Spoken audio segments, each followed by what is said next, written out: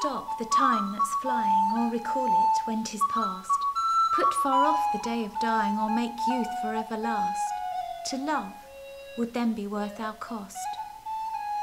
But since we must lose those graces which at first your hearts have won, and you seek for in new faces when our spring of life is done, it would but urge our ruin on.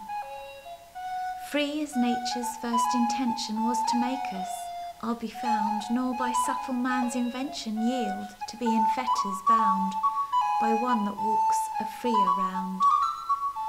Marriage does but slightly tie men, whilst close prisoners we remain.